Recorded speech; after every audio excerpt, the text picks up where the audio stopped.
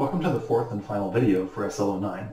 In this video we'll be looking at what happens when enolates react with different kinds of electrophiles. We'll still be focusing on carbonyls, but rather than ketones and aldehydes, we'll specifically be looking at what happens when we use carboxylic acid derivatives as our electrophilic species. So this would include things like esters, or acid chlorides, or maybe even things like amides.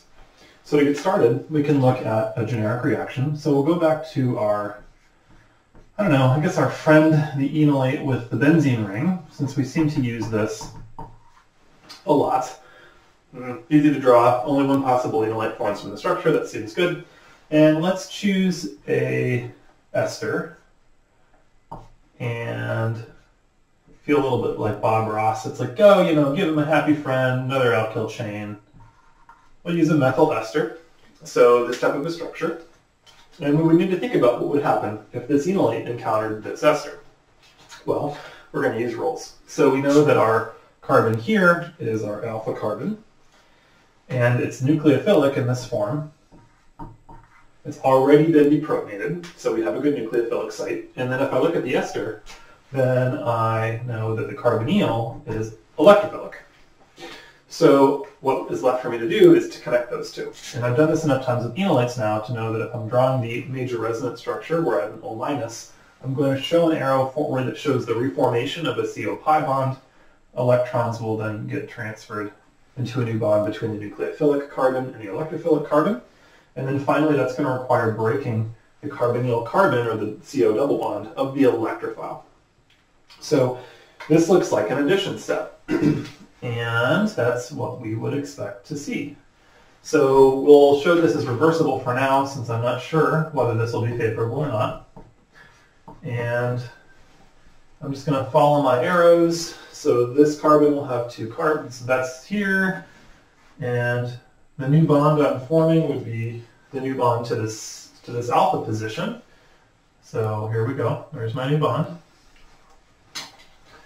And O-, it looks like. Right, I'm going to break the CO double bond there. I'm still going to have a methoxy group attached. And then I'll have a 1, 2, 3 carbon chain. 1, 2, 3. Okay, so I should have a product that looks like this. If I look at this, it looks like an addition. And I'm doing an addition to a carboxylic acid center, where I generate something that looks like a a tetrahedral intermediate. Okay, so what do things do when they're tetrahedral intermediates? They eliminate.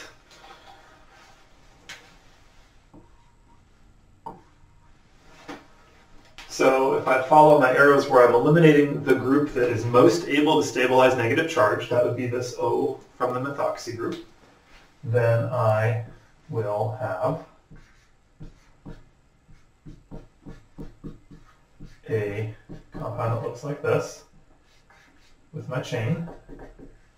And we're going to have an OMe minus. And I'm just going to go ahead and color in the CC bond that we made in the addition step so we can keep track of it in this final product. It's right there. So I have an additional elimination.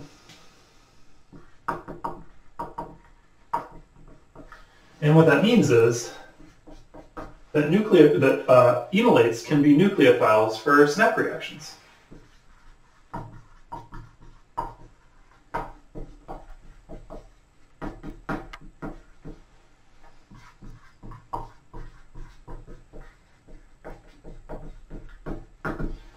Which is great, because that means that we actually can tie in this SLO, or specifically this part of the SLO, to something that you've thought about a lot. SNAc reactions, whether they're favorable. This is the mechanism that you should memorize, the addition elimination. So hopefully you were watching this and being like, I know where this is going, hurry the hell up. So there's one other wrinkle I want to introduce here. And that's this product we're going to call a beta-diketone. Beta-diketone. Ketone, because relative to one of the carbonyls, the other carbonyl is beta, and both of those carbonyls are involved in ketone functional groups. So if I look at the structure here, it looks like I have a very acidic proton. The proton I've drawn out, so our alpha hydrogen pKa here is about 10. Because if I actually removed it, maybe with like my methoxy group, which is now a reasonably strong base, I could form a highly resonance stabilized anion.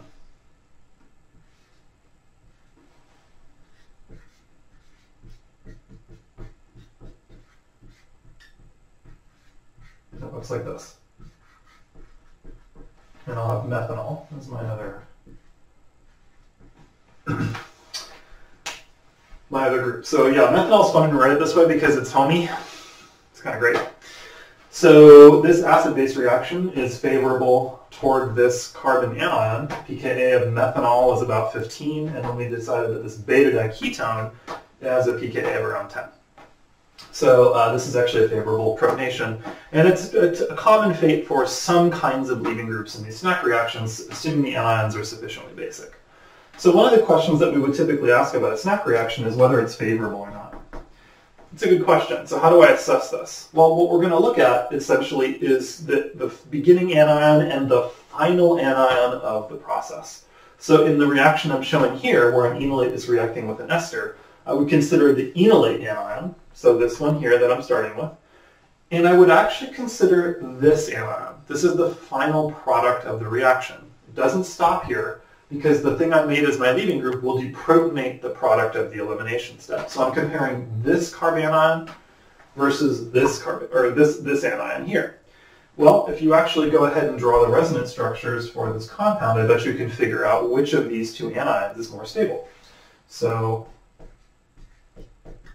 we have an enolate that looks like this. Right. Note that I can delocalize the lone pair in the same way that we did an enolate back in the first video of the series. And the other oxygen in the beta-diketone can also carry some of the electron density.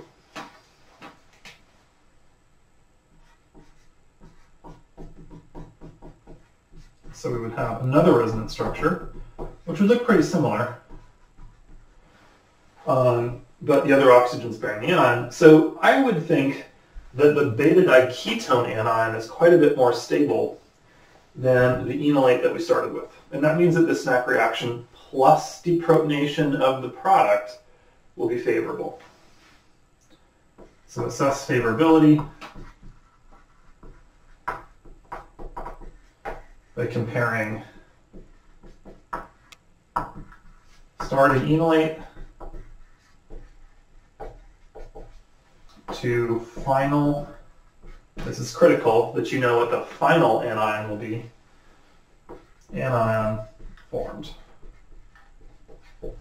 Okay, so in the example that we just looked at the beginning of this video, so this reaction that we did the mechanism for, this would be favorable because we've generated an anion that's more stable than what we started with. So in the next section of this video, we'll look at some permutations and some example problems where we're using this general notion that enolates can be the nucleophile for SNAc reactions. So one thing that we need to consider is how would we have formed the enolate that we started off this video with? And we know that from our conversation with aldol reactions that we're always worried about not just the mechanistic features, but also how you would actually run these reactions in the lab. And just like we saw in the aldol video, there's a few options for how we would go about doing this. One of those options would be to start with the ketone from which the enolate will be generated. First, treat the ketone with a strong base to irreversibly form the enolate, then introduce the electrophilic, in this case, ester, and that would give us the final anion that we discussed in the previous section. But it's going to be difficult for us to isolate this compound because it's charged. So normally what we do in these kinds of reactions is in our third step, we'll add some kind of an acid. It could be a weak acid like acetic acid, or you could use like a dilute HCl. Those all work. Just to put a proton back on the structure so that you could actually isolate the final product, right? So this workup step, we'll say, is acidic water, so H3O+, That means we don't have to decide which specific acid to use. Workup. And what that step will do is take one of the protons from the acid, and it alters the structure of the final product that will form such that we end up with a neutral species. So this is the compound we would actually have isolated.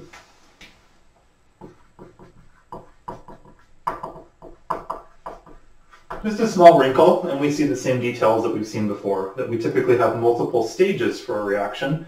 In a lot of cases, we would pre-form the enolate irreversible using our bases like sodium hydride or LDA. Then we would introduce the electrophile. In this case, it was an ester. And then we would do this workup, right? So the thing that's kind of really new here for this section of this video is the workup step. And it's not going to always be required. So we could think about another kind of an example that's very similar. So we'll use a different ketone.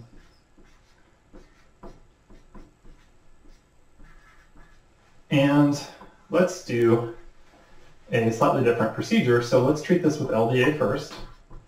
And then let's treat this with an acid chloride. So another carboxylic acid derivative that's electrophilic. And so we'll choose this one. And then we'll need to decide in a minute whether or not we need a third stage for this reaction, which would be some kind of a workup. So to get started, we'll think about roles.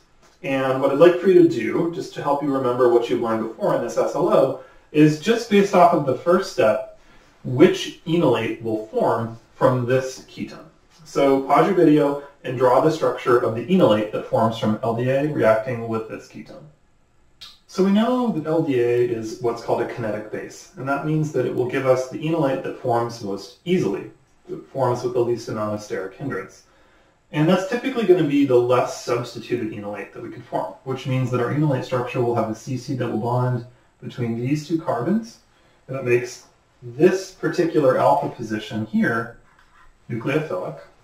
So you could have written this as a CC double bond with an O-, or you could have written this as a carbonyl with a negative charge on the carbon which I've labeled N. Either of those are fine. Remember, those are resonance structures of the enolate. So then the next question would be, once we have this enolate, where will the nucleophilic carbon engage? And so if we look at the structure that we're adding in after the enolate forms, in particular the carbonyl carbon here looks like a good option. And so that means that we could reliably connect our nucleophilic carbon to our carbonyl carbon that we've labeled as an electrophile.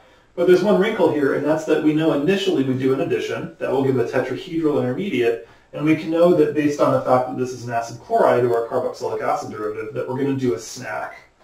So carboxylic acid derivative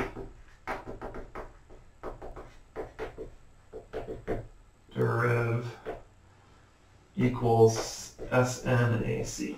So that means that we're going to do a substitution. That's what the S stands for. And we'll substitute the nucleophilic atom for the leaving group, in this case the chlorine.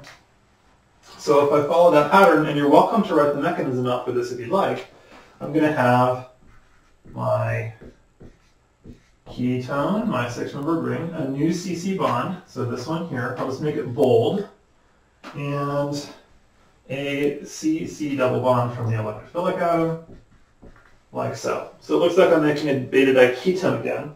I want to make sure that I connected the right things, so we know that this carbon was nucleophilic and this carbon was electrophilic when the reaction happened. That looks good. And from the elimination, I'm going to make Cl-. That was the leaving group for the acid chloride. So like we saw in the first section of this video, I would also need to consider what would happen to the proton that's between the two carbonyls in the product. We know that it has a pKa of around 10.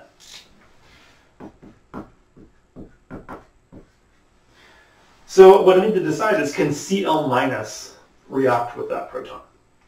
Well, if Cl- removed the red proton, I would make HCl, which has a pKa of like -6. We also know HCl is a super strong acid, so that's probably not very likely. This compound here, Cl-, is not basic enough to deprotonate the product.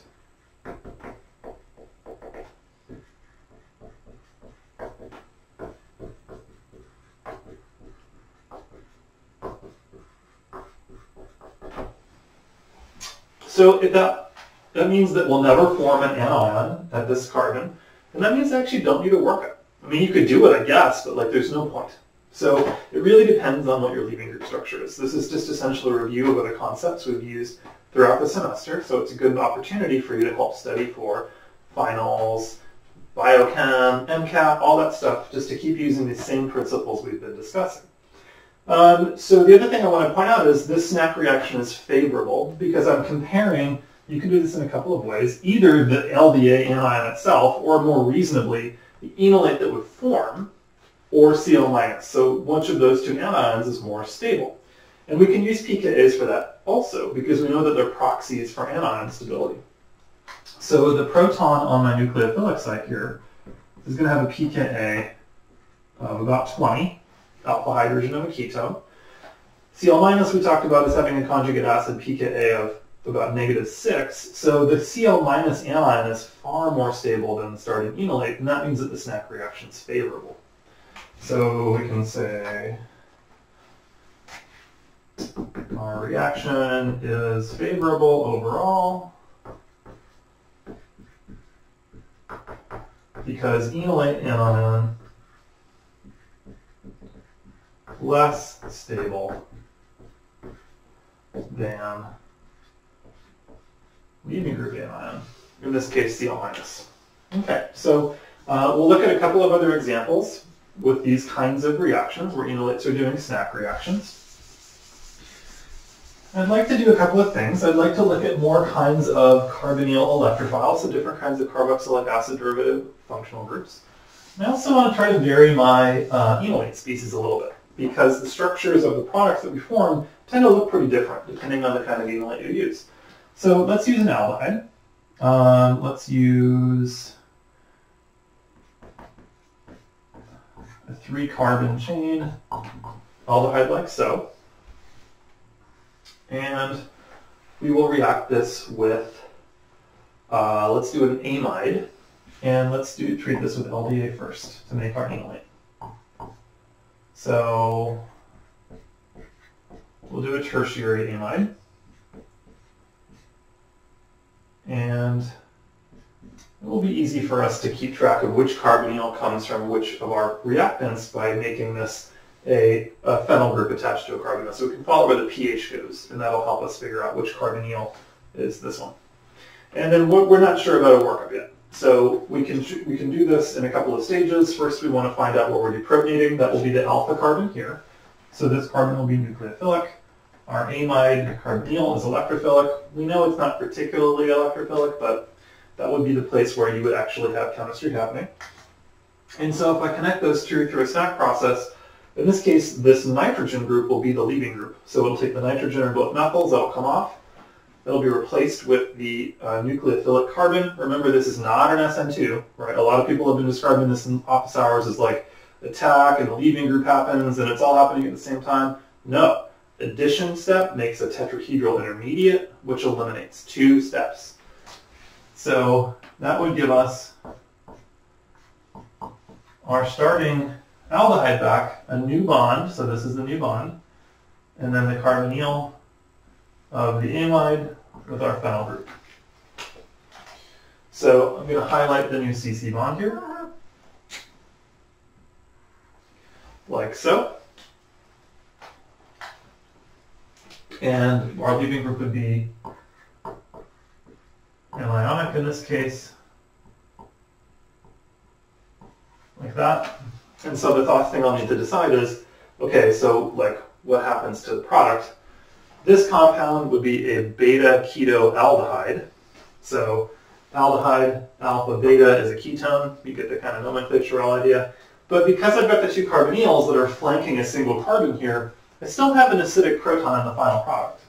Right, so I can think about the fate of this hydrogen here. Its pKa will also be around 10. You can assume that protons between 2 carbonyls like this have pKa's of around 10. And I could do an acid-base reaction wherein I transfer that green hydrogen to the leaving group, because this structure should be fairly basic. Nitrogen anions aren't that stable. So I'll end up with the deprotonated form of the product. Looks like this. And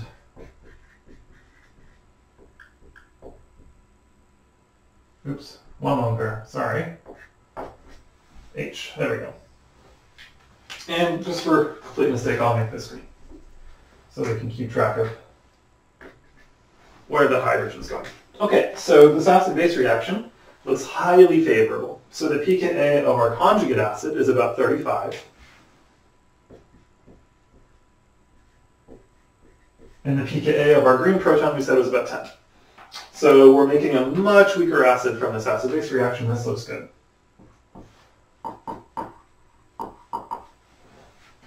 We also know that the protons alpha to these aldehydes have pKa's around 20 or 18, something like that. And that tells us that the enolate that forms from this aldehyde is actually going to be quite a bit less stable than this anion. You could use the pKa's. You could also use resonance arguments like we did earlier in this video. Right, we're going to have one resonance acceptor for the anion that we put here. On this carbon, we've got 2 different resonance acceptors, which makes this anion more stable. So that means that this reaction is favorable.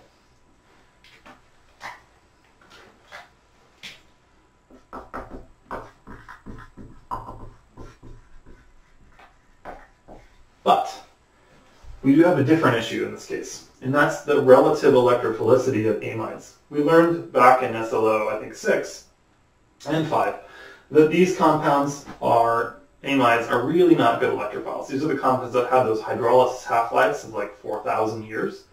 So these enolates are not sufficiently nucleophilic to react with amides. In fact, remember, amides didn't even react with Grignards or organolithium reagents, really, which are much, much better nucleophiles than these enolates are. So in this particular case, we have a rate problem. So very slow reaction because amides are only weakly electrophilic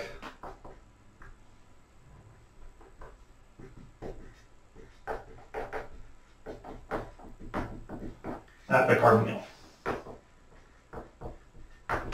So in principle, the SNAc could happen, but you might be waiting a while. All right, so let's look at one other example, and we'll change our nucleophile to an ester.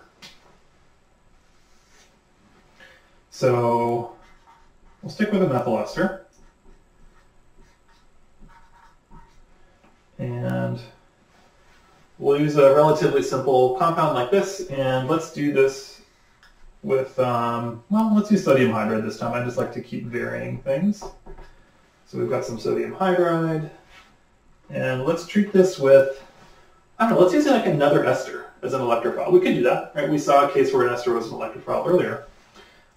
So let's use like ethyl, and then let's use a phenyl group again. This is going to help us remember which carbonyl goes with which of my 2 reactants, and I'm not sure about a workup yet. Oh, apologies. This step, we are making this anion, so we would need a workup. I totally forgot to come back to that. Jeez. Apologies. Okay, so back to this problem.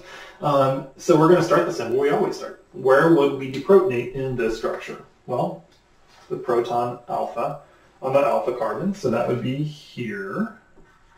That would be my nucleophilic site. It's the only place I can deprotonate. And that nucleophilic site will react with whatever is electrophilic in what I'm introducing in the second stage, which is going to be the carbonyl carbon. Noticing a pattern. I'm sure you're very annoyed right now. And that's going to give us, after both addition and elimination, 2 separate steps, substitution. For the OET group, this will be my leaving group, which I'll color in.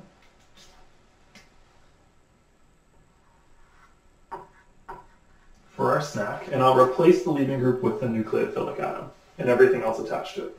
So that means I'll still have an ester in the product. It will be the methyl ester. This group's not leaving because it's just following the nucleophilic site here. Our new CC bond will be here from the alpha position that was nucleophilic to our electrophilic carbon. I'll get a carbonyl, and the phenyl group will be attached. And you'll have the leaving group that's departed, so ETO-. Okay, so a couple of things I want to point out here. One is that this compound looks kind of different. It still has an ester in it. We call this a beta-keto ester. So there's a ketone at the alpha beta position to the ester.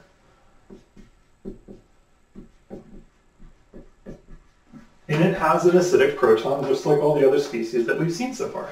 So the hydrogen between the carbonyls will have a pKa around 10. And that means that when we actually do this reaction, rather than isolating this compound directly with ETO-, this is going to be sufficiently basic to remove the green proton. And so what we get instead is ethanol. And the anion here, so we would need a workup. So you can see the workup is pretty typical. Acid chlorides are kind of the exception. Please don't memorize that. Please think about why we would need that workup step. That will turn out to be important in subsequent sections of this video. So we've seen a few examples here. Again, lots of permutations. So this is a little bit like when we did carbonyl reductions. It's better not to try to memorize all of these different permutations and instead use the pattern of an enolates a nucleophile that participates in a SNAc reaction. And that tells you exactly what you need to do. Find the leaving group in your electrophile and replace it with the nucleophile at the alpha position. That's way easier. Okay, so in the next section of this video, we'll be looking at a permutation of these kinds of reactions where ester nucleophiles react with ester electrophiles. So it turns out that the last reaction we looked at in the previous section of this video has a special name. It's called a Claisen condensation. So this is a reaction where an ester enolate reacts with an ester electrophile. And in some cases, we even use it to describe any enolate reacting with an ester electrophile. But in a lot of ways, it looks very much like the aldol reaction in terms of how it was originally discovered, which is that we can take esters that look like this and simply treat them with a mixture of protic solvent, like in this case methanol, and some kind of a relatively weak base, so in this case sodium methoxide, which would be a source of MeO-. So in this case, what we find is that we have a reversible deprotonation between OMe- and our starting ester. So we'll start working through the mechanism for our Claisen condensation here. We know that the proton here has a pKa of around 25. So we've got our methoxide that can deprotonate to make our nucleophilic enolate. I'm going to show the formation of the enolate as if we're going directly to the structure that's the major resonance structure. Remember that it's not like these are different products. I'm just representing it as the major resonance structure. So acid-base chemistry, right, is reversible. And then we have a new enolate and methanol. Okay, so that's our first step. We've definitely made a better nucleophile here. Where we've got our enolate position, or our alpha carbon is now part of an enolate. And our final acid here, pKa, is about 15. So this reaction is actually kind of unfavorable, right? We're going to be making a stronger acid from a weaker one. And we've talked about this in a few different cases throughout the SLO. That what we're basically doing is describing these reversible enolate formations by using kind of unfavorable acid-base reactions. So in this case, this enolate it's going to form in very small amounts. So that's to say if you had like millions of molecules like this, you might have one or two that become enolates. This is a pretty big difference in pKa, so only tiny amounts of the ester get deprotonated. But in a way that's kind of good for us, because as soon as that happens, this compound's looking around and it's like, all these other esters, they're not enolates, and that means they're still electrophilic. So this compound can react with a copy of what it used to be. It's kind of sad, really, if you think about it. It's like pining for what I used to be. Do a little wrap around there. For the first step of our SNAc reaction, so this is the addition part. We know that that is reversible, and so that will give us a tetrahedral intermediate. It looks like so.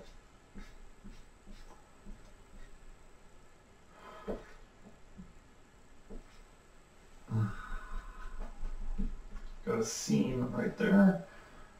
It's hard to work around. OMe. And this addition step is probably also relatively unfavorable. beta-ketocarbonyls are definitely going to be more stable than their tetrahedral intermediate counterparts. So backwards, forwards. And then finally we have our elimination. So that's going to involve ejection of methoxide in this case. So the best leaving group from the tetrahedral intermediate. Also the leaving group you identified in the electrophilic species. And that's going to give rise to our beta-keto ester that we learned about in the last section of our video. Different structure, but same name, because we've got a ketone that's alpha beta to an ester, and that's going to give us OMe minus as well. Okay, so this is an equilibrium. So in this case, we have a problem, and that's that most of these steps are reversible, but most of them are unfavorable or essentially neutral in terms of their favorability, which suggests that this Claisen condensation should really not give product, right? It shouldn't be all that helpful for us. But one of the things that's interesting is that because we have this acidic proton in the final product, the leaving group that we generate, this OMe minus, this looks like it could be catalytic. We start with OMe minus, we end with OLP minus, but we have this final step where we deprotonate the product, in this case using OMe minus, and that actually is the favorable step, right? So all of this stuff here that I'm showing, all unfavorable, but we have this final deprotonation, which is going to give us this highly stabilized anion. We've seen them in numerous sections of the previous section of the video. And that drives the whole process, right? So this is an example of Le Chatelier's principle, where we take a set of unfavorable equilibria, and we're basically pulling compounds through this unfavorable equilibrium so that we can, because at this very end, we have something that's super favorable. So we're like making this chemistry happen against the wishes of nature, essentially, because we're giving something nature at the very end that it likes. And nature's like, well, okay, fine. Well, this thing at the end I really like, I'll do all this stuff. That's cool, as long as I have a payoff at the end. This is, like we talked about previously in the semester, this is exactly how ATP hydrolysis is important for us. There's lots of reactions that happen inside biochemical systems or biological systems that are unfavorable. Intrinsically, nature doesn't want them to happen, but it likes hydrolyzing ATP. And so a lot of reactions are coupled, or enzymes or clusters of enzymes are coupled so that they will hydrolyze ATP to pay for, essentially, reactions that are unfavorable in other ways. So we're doing the same thing here. There's no ATP involved, but it's the same concept. And that means that our final product, in principle, should look like an anion.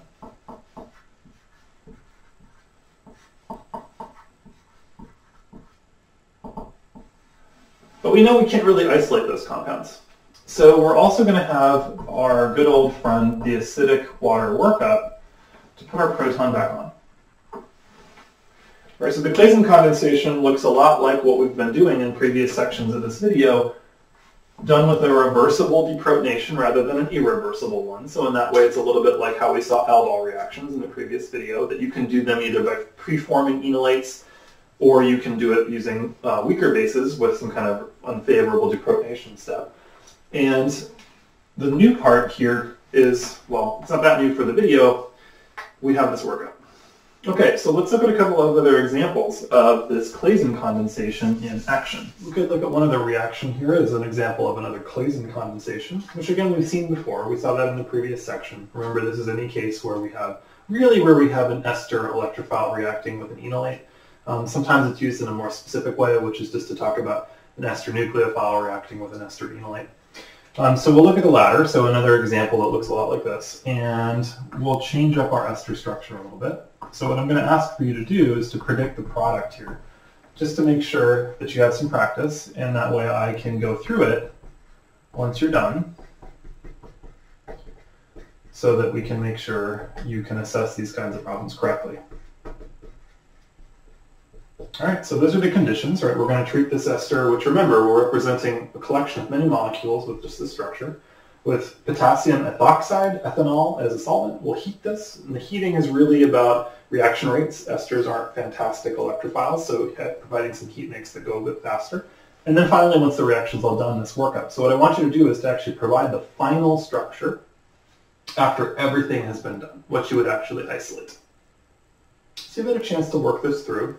And I hope that what you're doing is kind of decoding first, rather than trying to just rub your temples and come up with a structure here. So I know that I have a base. This oxygen here is negatively charged. It's not a great base, but maybe I could form a little bit of an enolate from it, and that's what I need to do next, is, well, where would I form an enolate? So this proton here is at an alpha position, and that means that I can deprotonate it. And that's going to make the alpha position nucleophilic.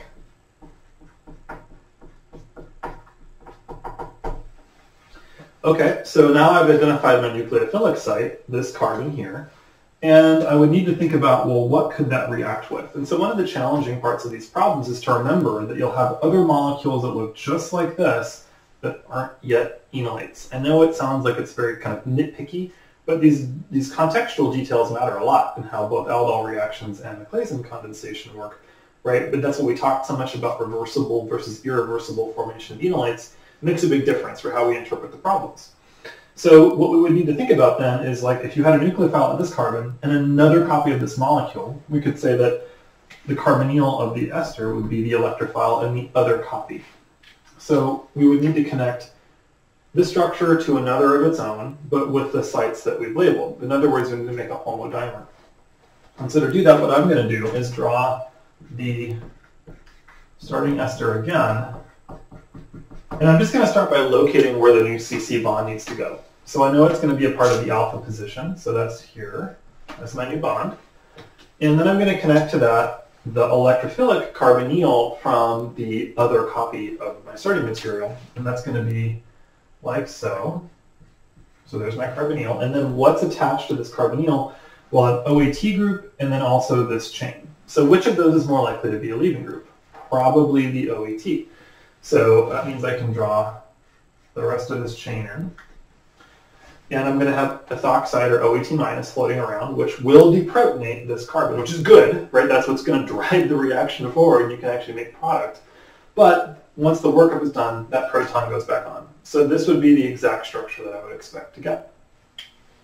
Okay, so in the last section of this video, we'll be looking at a variant of the Claisen condensation where we do the reaction in an intramolecular sense. So this is a lot like an intramolecular aldol, but it's going to turn out it has a special name. So if we perform a Claisen condensation on a molecule that contains two esters, like this one, we don't call it a Claisen condensation anymore. We call it a Dieckmann condensation, right? This is an Austrian chemist, which means you have to really pronounce it that way. I mean, you're kind of obligated. Have you ever listened to Arnold Schwarzenegger? Get to the chopper! So really what we need to do here is find electrophilic and nucleophilic sites, and because we know that this could be an intramolecular reaction, because those sites will probably be in the same structure, we probably should number our chain, just like we learned about with the aldol condensation, intramolecular aldol, excuse me. So our carbonyls are the same. This molecule is symmetrical. So I'm going to assign electrophilicity to one of my two carbonyls arbitrarily. I chose the left one. But that means that in this reaction with an intramolecular case, it's going to be this carbon that's the nucleophilic site, right? One of the carbonyls is going to get deprotonated at its alpha position to become nucleophilic. The other will serve as an electrophile, right? These two labels can't go on the same carbonyl because, well, once you're an enolate, you're not electrophilic anymore.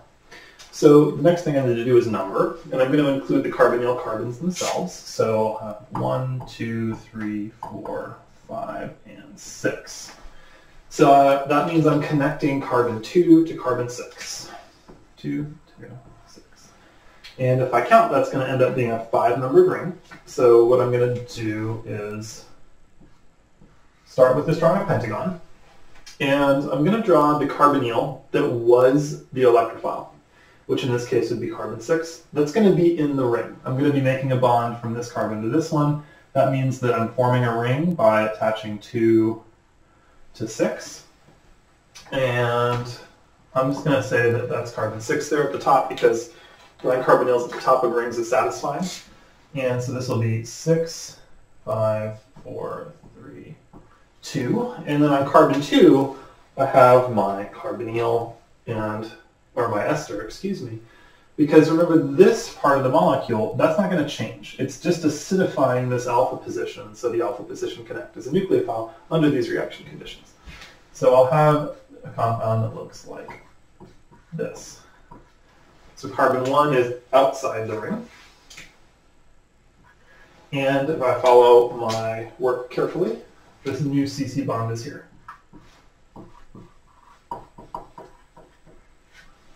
Which is good because that's what I meant to do. And I know that that's also going to be true because it's a CC bond that's forming off of the alpha carbon that I'm assigning nucleophilicity to. So we can see that we still make beta-keto esters, but now they're cyclic beta-keto esters. So let's look at one more example of the Dieckmann condensation. So we'll change up our ester just a little bit.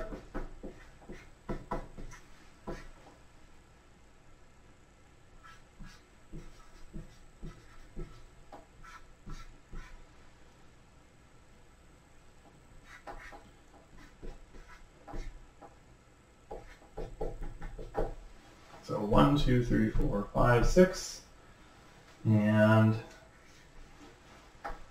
we'll do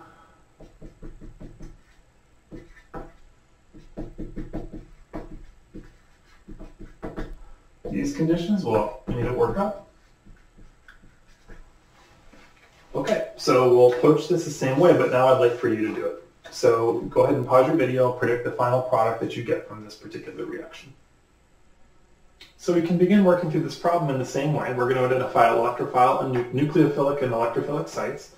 We have to be a little bit more careful here, though, because the esters that we have here, they're not the same as each other. So if I look at them, I need to decide, well, which of these positions could be electrophilic? Well, they both could be in that case, but which of them could be nucleophilic? And now I have to actually do a little bit more careful structural analysis. So this ester has an alpha hydrogen and is therefore deprotonatable. So I could have a nucleophile here. Could be deprotonated. It's a D. I haven't spelled anything wrong yet. It's kind of surprising. So here's my nuke. Not possible here, right? I don't have any protons to remove at this alpha carbon, so no matter what kind of base I have, I'm never going to end up dumping a bunch of electron density into this site. And that means that for the purposes of this reaction, only this carbonyl can really serve as the electrophile if the reaction's intramolecular, which we can assume is going to be true. So that means that I need to actually now add my numbering. So I'll choose the same numbering from right to left. 1, 2, 3, 4, 5, 6, and 7. And it looks like I'm going to be connecting 2 to 7 in this case. So that tells me I'm going to have a 6-numbered ring this time.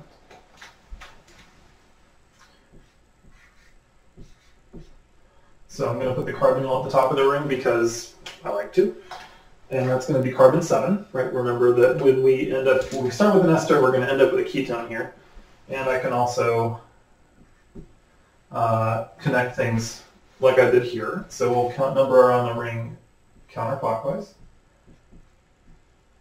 Again, that's an arbitrary decision. You could have numbered around clockwise, but it is going to depend on where you put your groups. So I know that at carbon 2, that's my new CC bond between 2 and 7. Check. And that means that this whole ester unit is going to be sticking off of the ring, just like it was in the previous problem. So there's carbon 1. Okay, so done? Oh no.